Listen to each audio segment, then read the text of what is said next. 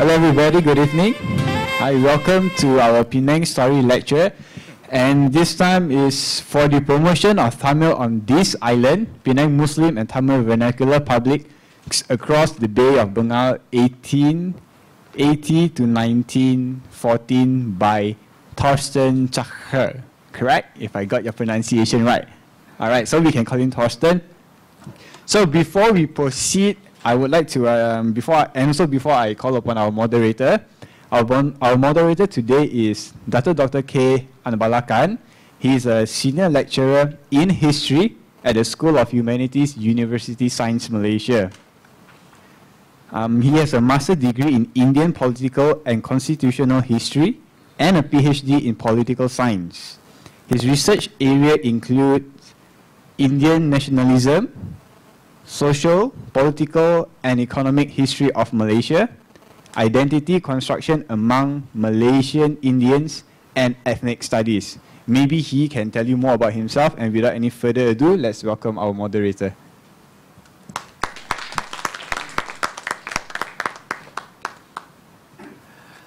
Thank you, Abel. A good welcome to all of you, and also thank you so much for attending, because usually or seldom people go for this kind of academic discourses. Abel said, that I might be telling much about me. I'm not supposed to say anything about me because I'm supposed to introduce the speaker today, Dr. Torsten. I have difficulty, Tschacher. Sorry. Because in Malaysia, since we are familiar with English names, we have difficulty in pronouncing, German or even Dutch names. We have difficulty. Please excuse me for that. Okay, this Penang Story Lecture on the 20th century Tamil press in Penang is being organized by, as you all know, Penang Heritage Trust, a non-profit and non-governmental organization established in 1986. It has been, doing this since its inception. And today, we are having Dr. Torsten here, who is a lecturer for Tamil language and culture at the Center of Modern Indian Studies, University of Gottingen, Germany. University of Gottingen is no ordinary university, having been established, some 279 years, way back in 1733. And it's a historic university because people like me, who are students of history, I wouldn't want to call that I'm a professional or practicing historian maybe, but student of history. We always, look up at universities like Gottingen because it is Gottingen University, during its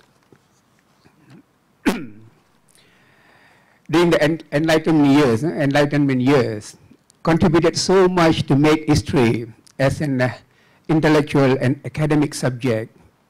In fact, it was Gottingen history which started teaching history, Gottingen University which started teaching history in the universities, and also, emphasized more on the importance of sources, also used, science, hermeneutic science, to validate sources.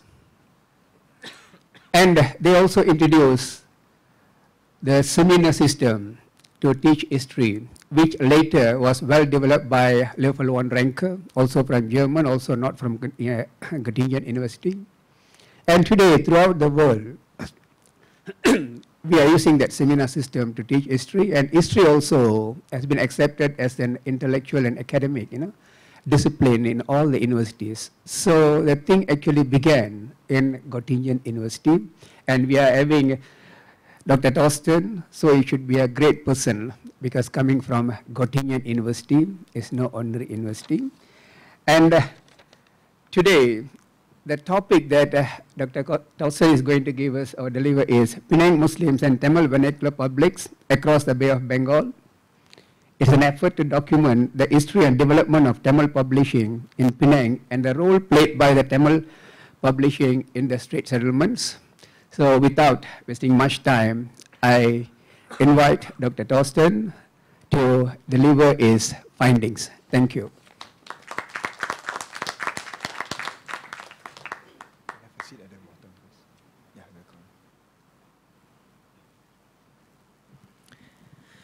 Yeah, good evening, everyone. Thank you very much, Dr. Anbarakan, for this very nice introduction. And can everyone hear me? It sounds a little bit strange to me. Is that okay? Yeah, okay. And many thanks to the Penang Heritage Trust for inviting me for this opportunity to speak today. And I have really enjoyed the few days we have spent in Penang up to now.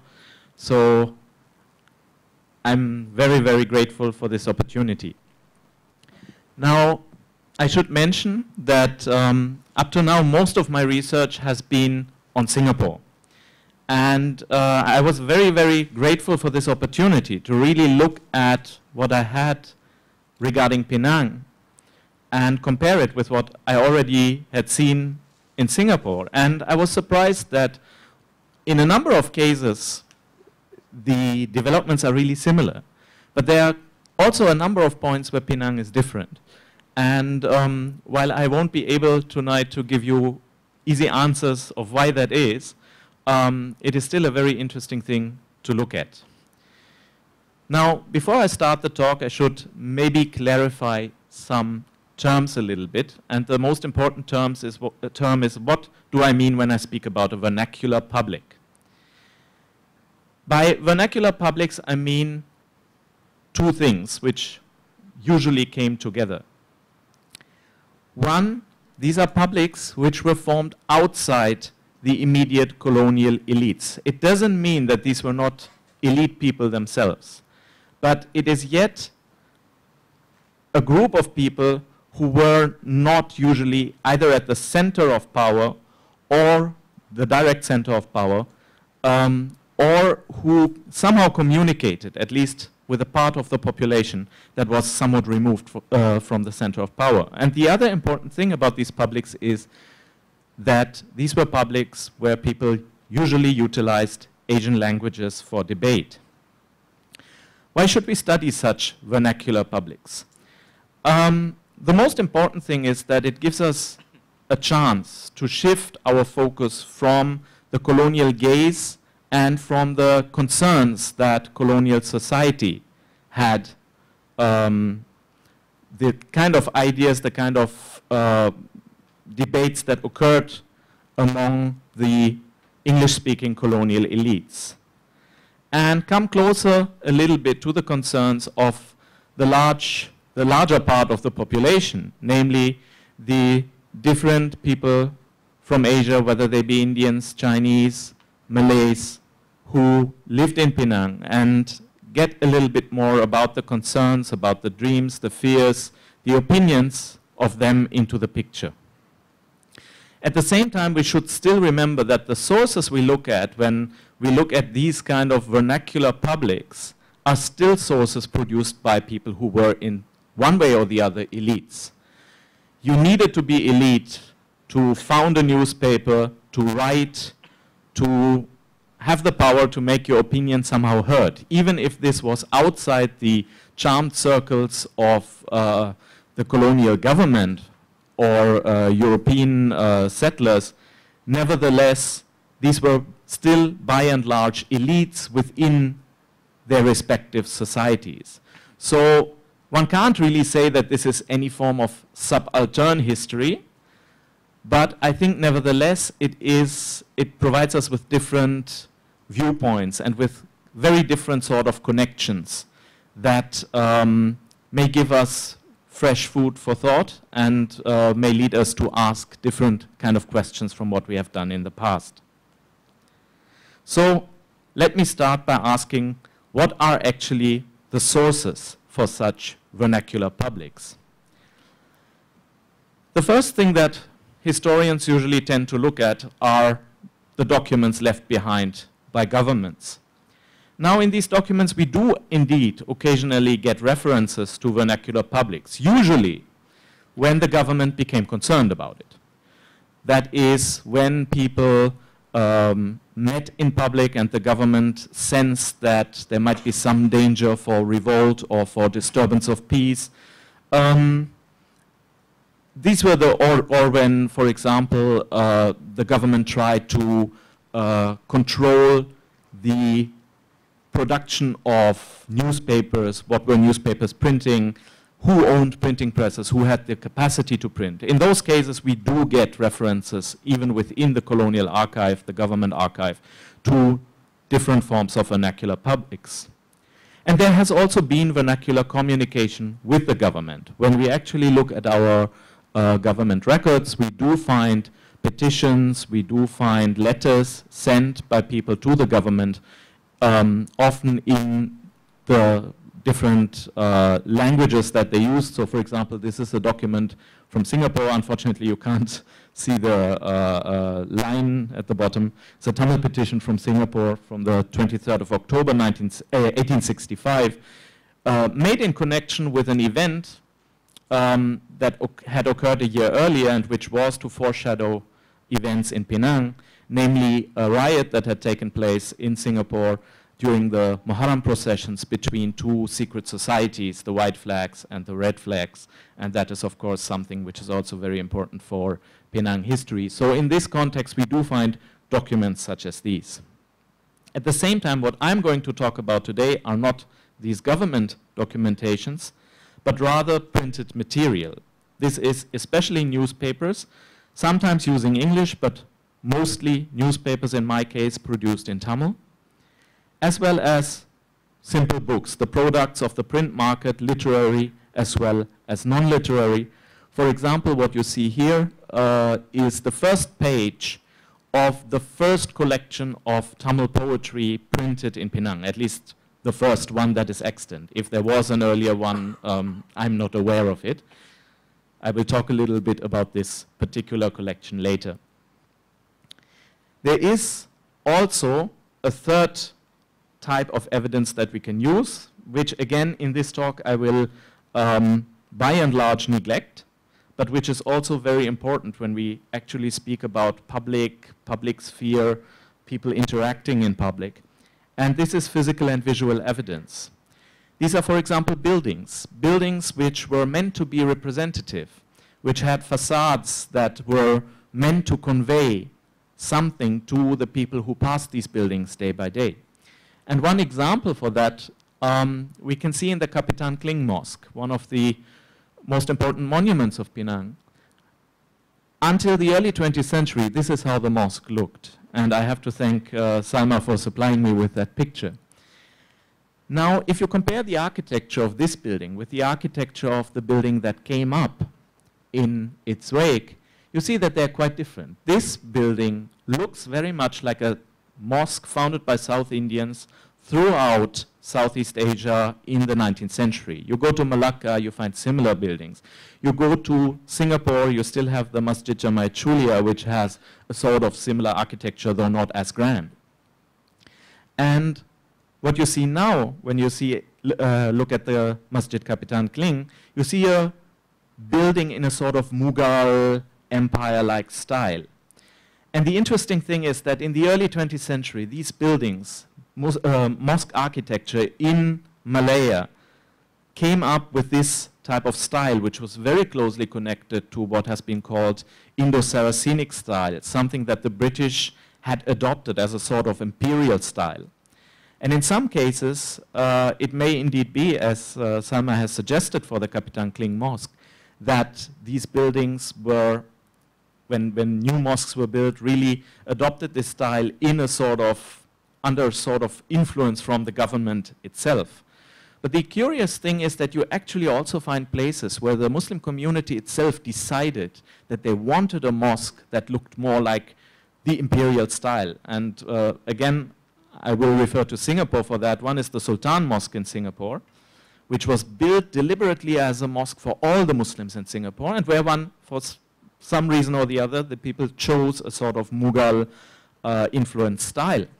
But the more interesting thing, which very few people know, is that this Masjid Jamai Chulia in Singapore, which has, to this day, a more South Indian and Southeast Asian looking style, there was a movement at some point there were plans to renovate that mosque and give it a completely different appearance. And these documents still exist. We still have the plans. The plans were drawn. And they would have looked very much like Indo-Saracenic architecture if the community would have had the money to carry them out. So this was something that people tried to project certain images in public. And this changed over time. And it's a very interesting question of why certain ways, certain images were chosen at certain times. And this is not only true for buildings. We can look at photographs. We can look at, photographs, for example, family photographs. How did people dress in these photographs, etc. We can look at all sorts of other material objects.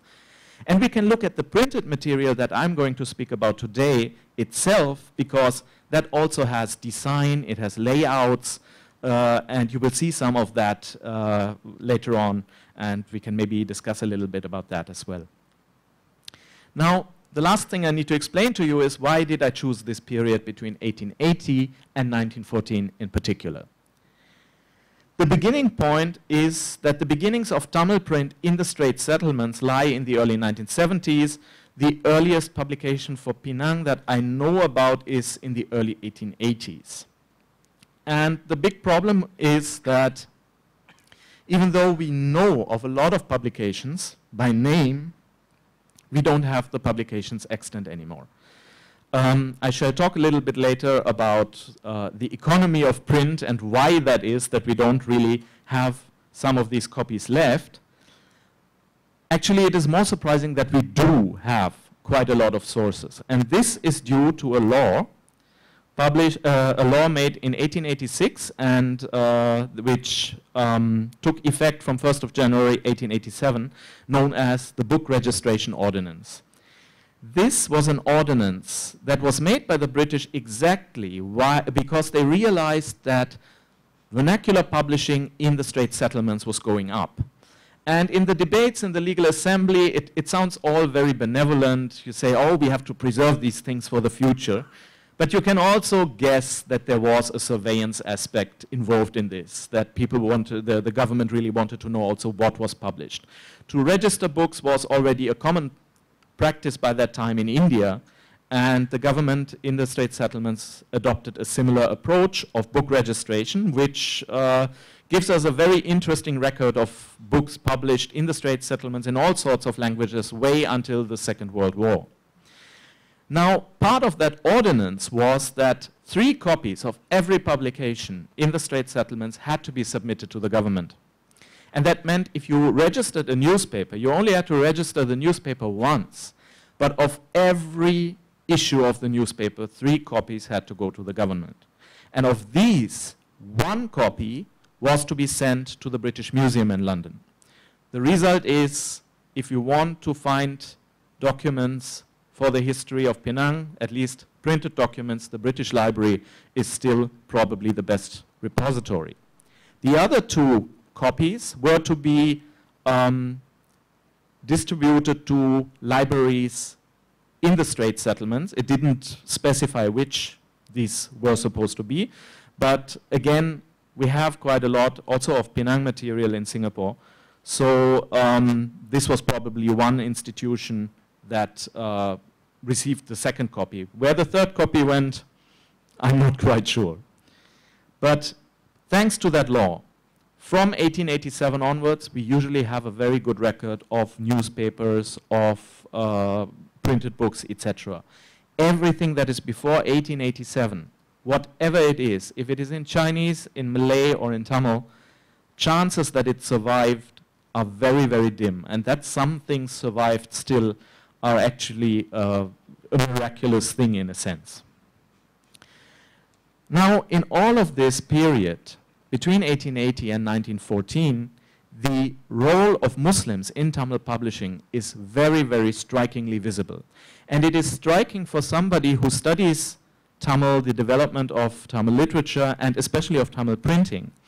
Because when you look at India, Tamil printing in India, which was, of course, the center at that time and still till today of Tamil printing, as well as Tamil printing in Sri Lanka, Muslims have hardly played a comparable role there in the establishment of printing presses, in publishing books, publishing newspapers.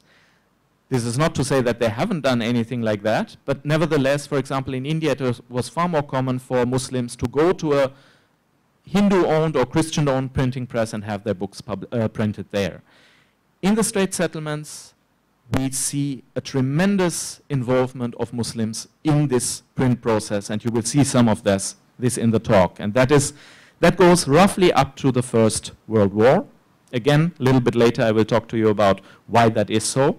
And so this explains this window of 1880 to 1914. So let me give you some sort of statistics a little bit about Tamil printing in Penang in that period. As I've already mentioned, probably the beginnings of the Tamil press in Penang lie in the 1880s. The first publication we know about was a newspaper, which I am also going to talk about a little bit later, called Vidya Vicharini. And that was published in 1883. We don't know the exact dates when it was published, but 1883 we can be sure about for a reason that a little bit of that newspaper is preserved. Not the newspaper itself, but some of its publications were reprinted in another newspaper. And from that we can tell roughly that in 1883, in March, April, May, early 1883, this newspaper was in existence. Now, then, as I already mentioned, from 1887 onwards, the Book Registration Ordinance allows for a better assessment of Tamil printing. So, between 1887 and 1914, 34 Tamil publications were registered in the Straits Settlements. This may not seem like a particularly large number. If you compare it, though, with the number of Chinese publications in the same period from the Straits Settlements, it is actually roughly comparable.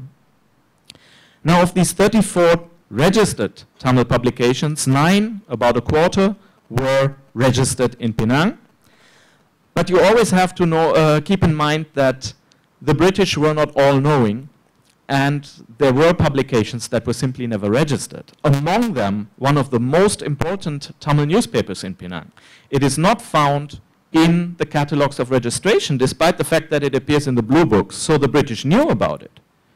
But for some reason, it was overlooked to be registered, even though all the copies are there as well.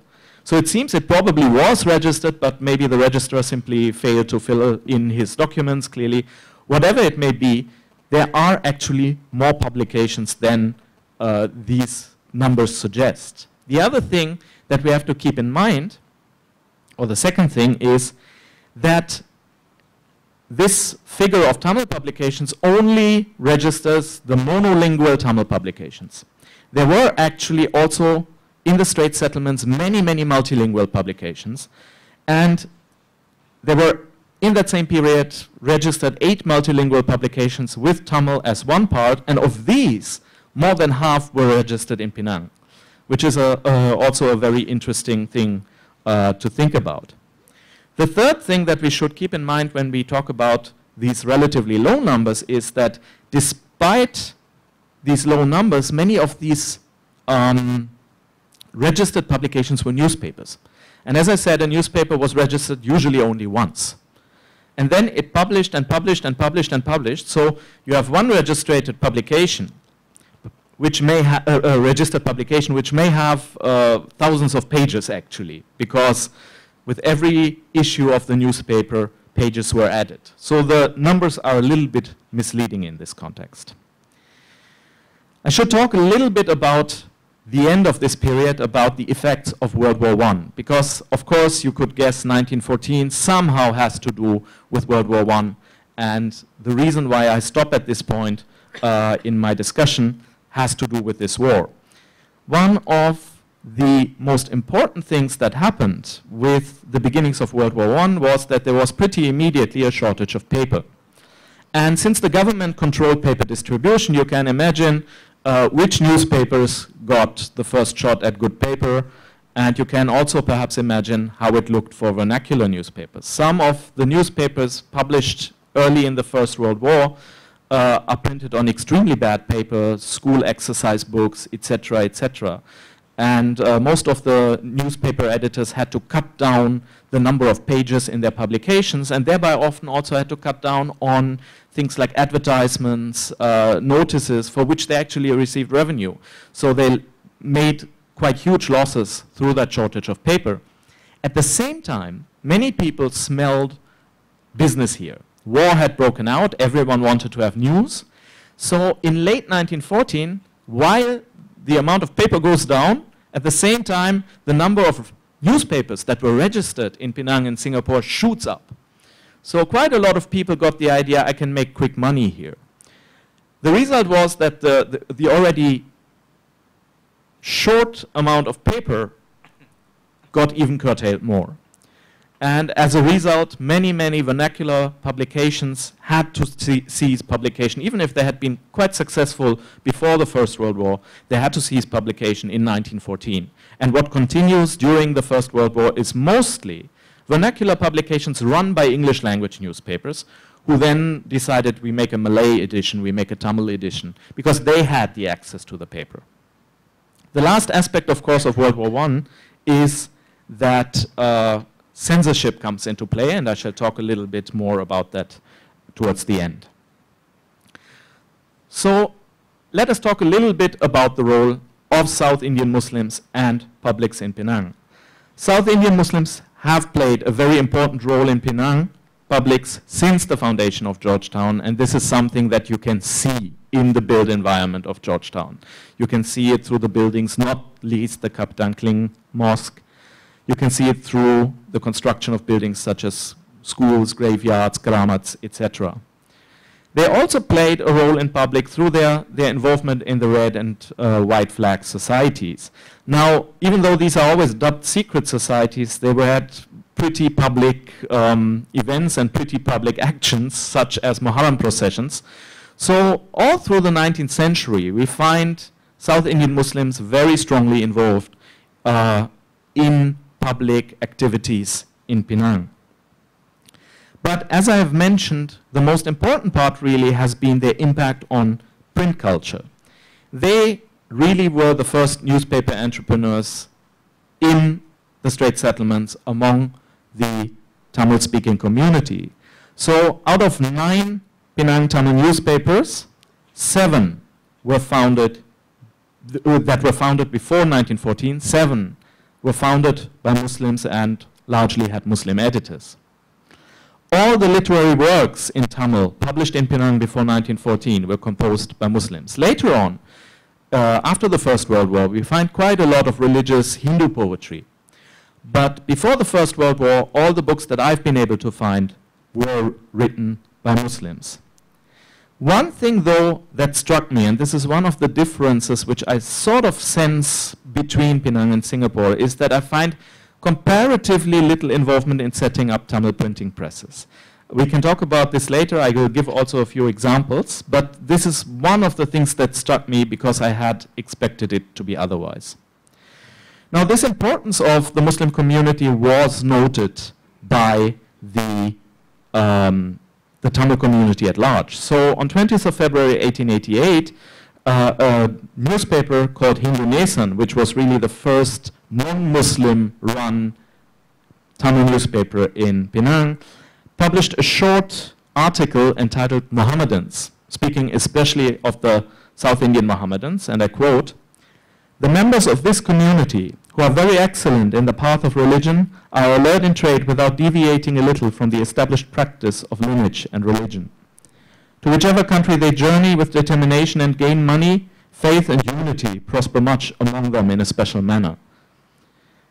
They have gained renown as innumerable scholars and authors, standing in the tradition of those desirous of education and suitable knowledge." And I think here's a printing mistake. One can also interpret this line a little bit different, but it doesn't really make much of a difference.